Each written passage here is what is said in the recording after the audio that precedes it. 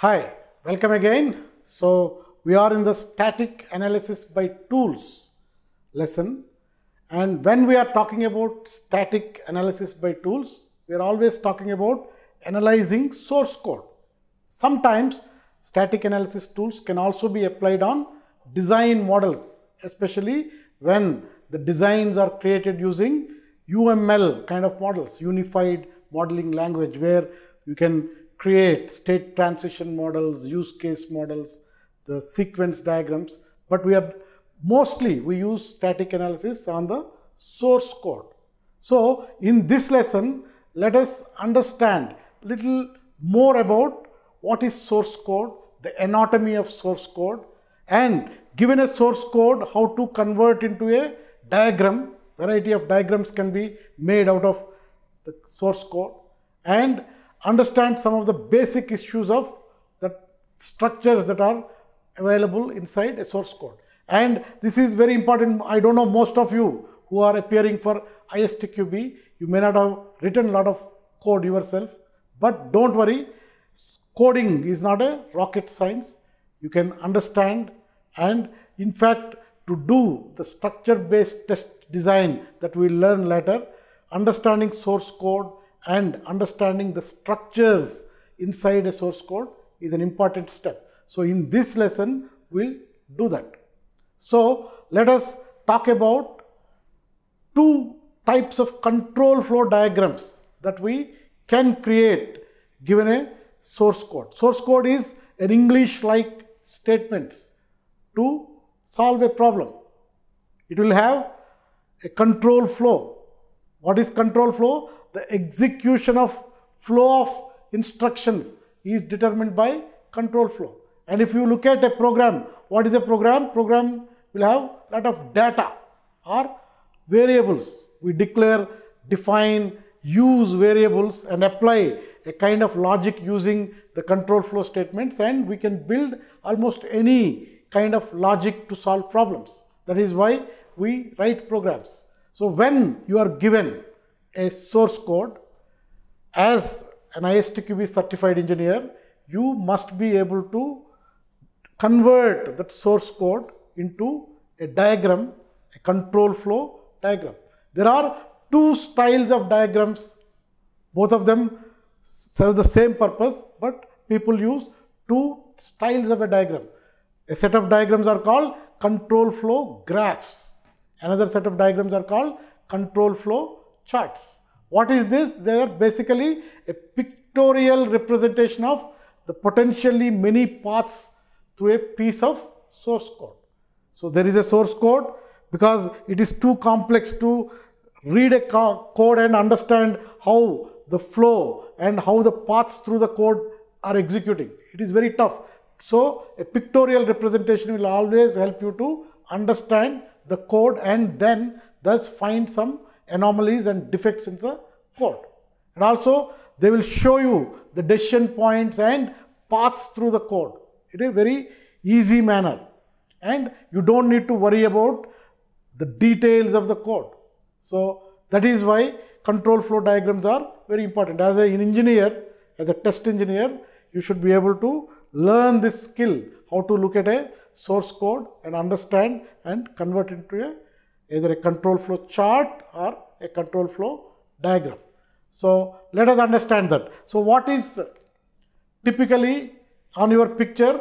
You have a control flow graph.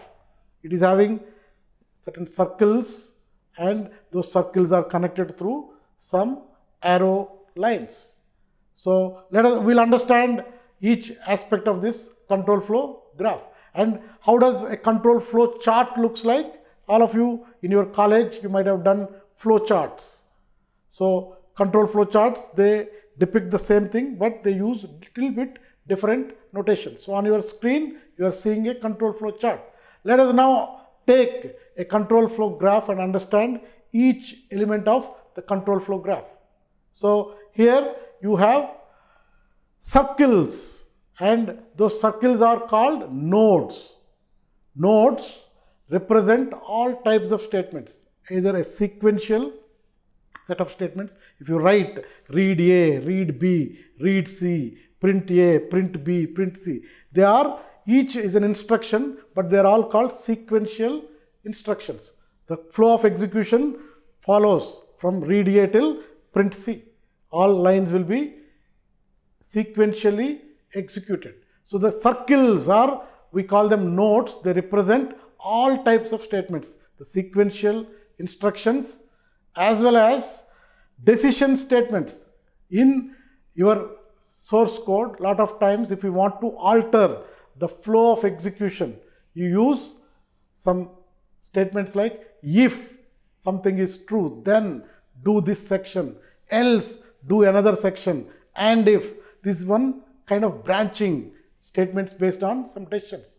Also, in some kind of problem solving, you will use what we call loops. For this to this, do, or repeat the same thing until a condition is met, or do this while a condition is met, or while the condition, do this. All these are called loops. So you will be representing both the sequential statements as well as the decision statements into these circles, and we call them as nodes. And all the lines that are connecting your circles to other circles and depicting the flow of execution, they are called arrow, edge, or link. They are called, typically most frequently we call them as edges. So they are known as edges. They represent branches, that is, indicate possible order of execution of statements. So again, one more thing that will be in a flow graph is that we call that as regions. Any part of the graph which is enclosed inside some section, like you are seeing on the screen there, they are called the regions inside the control flow graph. So these are the elements of a control flow graph. And same thing can be depicted using control flow charts.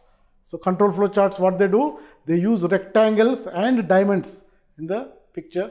The rectangles indicate the statements. They can contain one or more executable statements. Wherever you are seeing the diamond shape, that is where you are altering the flow of execution of the program. So they can be both if, then, else kind of statements also will be represented by diamonds, and also whenever you have loops, they also will be represented by diamonds. So this is how a control flow chart looks like. So the node is a single statement or a sequence of sequential statements. They will be represented using that circle, and we call it as nodes. Branch or edge is a logical link between two nodes, indicates the next statements that can be executed. Decision statements are branching statements. There will be one entry point to a node and two exit points out of the node. They will be depicting decision statements or branching statements. And there are variety of branching and decision structures that we can apply. Now you are seeing on your diagram if and if kind of logic. So here, if condition is true, then do this. That is a left in the middle, whatever circle you are seeing, that is do this, that part will be executed. Otherwise, if it is false, it will directly come to and if. That is, we call it as if, then, and if. If condition is true, do this, else, and if. That is a simple decision structure. And at times we use little bit differently this if then statement also. If condition is true, then do one part. If it is false, do another part, and then and if. That is if, then, else, and if. So the conditional statements can be written in this way as well. Then let us understand the loops in your control flow structures. How do they look like? So here you are taking an example of while do loop. So while the condition is true, then do a section of code and end while. So whatever the do this part of the segment of the code will be executed until the condition is met. So here in this kind of while, if you are designing loops using while do, how does it work? This loop, based on the success of the condition, it may not be executing even one time also. So the statement can be executed 0 or more times. If you want, the condition is not met the first time, what happens? It totally comes out. So the loop will not be executed at all. The do this part will not be executed at all. But if the condition is met till it is there, if the condition is there, it will keep on doing the do this. So if you want to design a loop to work for 0 or more times, always you will use while do kind of loop. And also the same thing can be implemented using differently, and that's what we call do this until condition. So this is a little differently it has put. So here at least once the loop will be executed, and if you want to design a loop to execute one or more times, you have to write like this: do this until the condition is met. So statement is executed one or more times. In the previous one, the statement is executed 0 or more times. That is while condition do. And this one is, we are calling it as do this until condition is met. So these are typical structures we use in any source code to build all the logic that we want to solve in any program.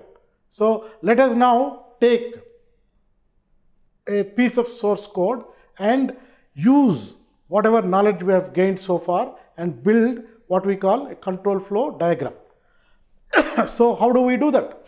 So as we told, each sequential statement will be represented by a node. So let us have the first instruction, that is make a list of items to sell. It is one instruction. It will be it's a sequential statement. So let us put one node for that. Then immediately after that we have the instruction, that is for each item in the list. So we are designing a for loop here. It's a loop. So immediately followed by the first statement, we have a for statement. So create another circle and connect the first one to second one, because immediately after executing the first statement, it will come to the for statement. So here in the for, whenever you are doing, it is a loop. Whenever you are depicting loop in a diagram, immediately jump to end for, because all the code that is written between this for and end for will be executed till the conditions are met in the first statement. So immediately jump to end for statement. So you have depicted end for now. Now inside this circle there is some logic being built. So immediately inside the for, what is happening? We are having a statement called calculate cost of postage. So that is a sequential statement. So you put that. So sequential statement has been put as circle now. Now after that we are having a statement called if a photograph is needed. So this is a conditional statement. So immediately followed by that, represent that if, and because if will end with end if. So go jump to end if, and between if and end if it is true, what we are doing? We are doing another statement called photograph this item, transfer photograph to the PC. So these are represented by another circle there. Then once you exit your end if, you are having another sequential statement, that is submit details of items to eBay. So you have created one more node there and connected them. And now you have come to the end of the program where you represent that with another node. So this is how we make, from a source code, we can build what we call control flow graphs using the nodes, edges, and based on what kind of control flow structure is being used. If you are using a for loop, start with for, then depict end for, and first create the loop and then systematically build. Similarly, whenever you are coming up with the conditional statements like if, and in between whatever happens, you build it. So the equivalent flowchart for this logic is you are seeing on the picture. So earlier one is a control flow diagram. Here you have a flowchart. So this is how you build from a particular source code diagrams, and these diagrams are very useful for you to understand the logic that happens in the program and to find potential defects there. So also, once you have a control flow diagram or a control flow chart of a logic, you can measure a number, and that number is called cyclomatic complexity number. So what is that? Cyclomatic complexity number is a software metric used to measure the complexity of the software.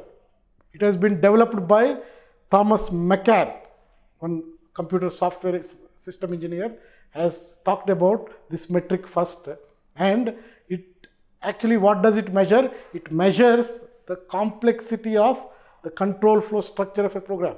And McCabe told that if the complexity is more, then there may be chance of more defects in the program. Or if the complexity is above some particular threshold, it is not a good program.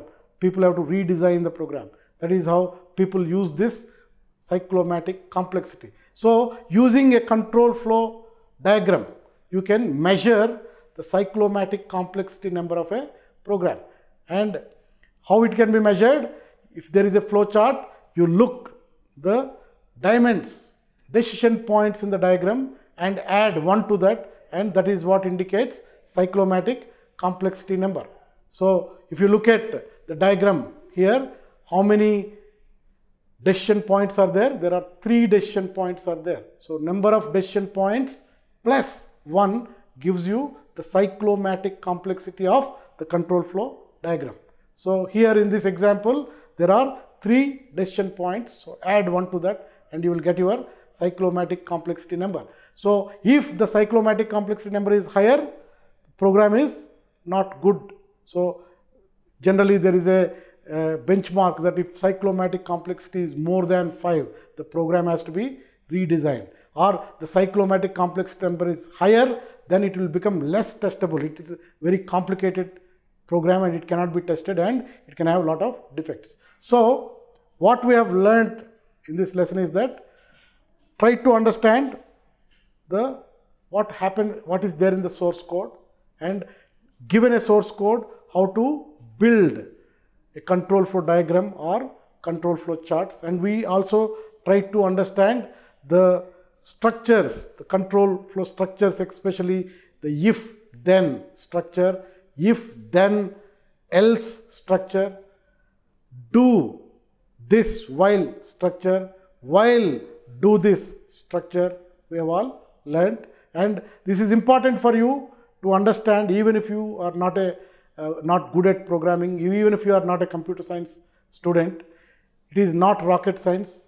Please listen to the video if you don't understand more frequently, and also read the material that is written for this lesson and learn. If you have any questions, please post those questions in the discussion forum and we will discuss about it. Thank you very much. Learn and have fun.